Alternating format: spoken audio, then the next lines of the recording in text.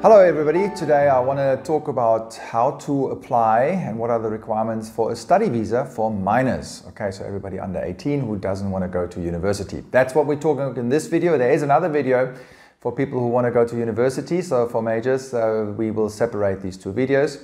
But now, what are the requirements for a study visa? Okay, so for the minors, I think it's a lot of parents always ask me, so my child will go to kindergarten, do I need a study visa? So the important part is that in general, you don't need a study visa when you go to kindergarten. You only need a study visa when you attend a school, a registered school. Yeah, so that's usually from grade 1 onwards, not grade R, which is a preschool grade really.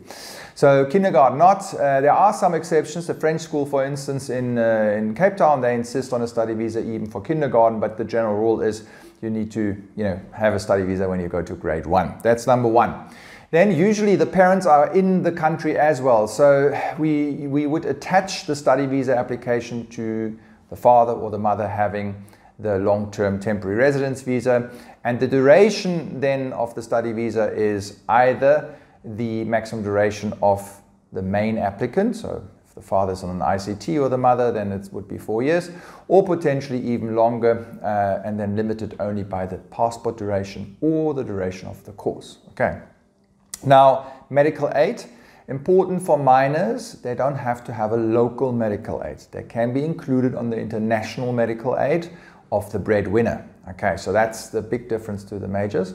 But for minors, it's definitely accepted that they are sitting on the medical aid of the parents or of the parent. Okay, what if the parents are not coming, or the parents will fly in and out with 90-day visitor visas because both of them work overseas and they only want to make Cape Town or South Africa their home?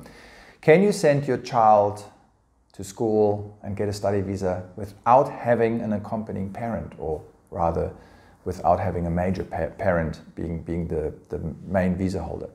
So the answer to that is yes. So that's the good news. Okay, so Home Affairs accepts a guardian solution.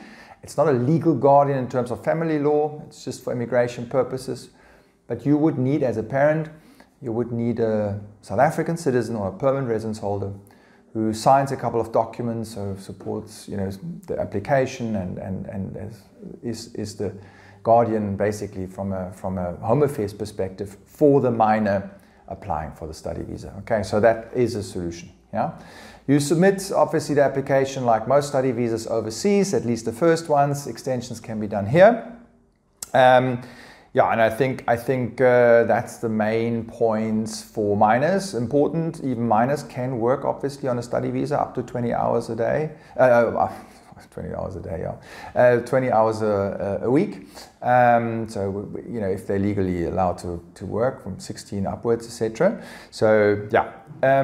Duration, processing times depend on the mission where you submit, and the documents required are, as I said, the medical aid, and then especially, and that's important, the school acceptance letter.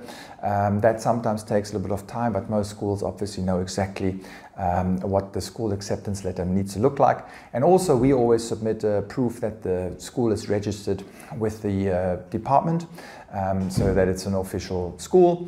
I think that's really important. Yeah, and that's pretty much it. I hope you found that useful. Like it, share it, and maybe watch the one for the majors as well. Bye.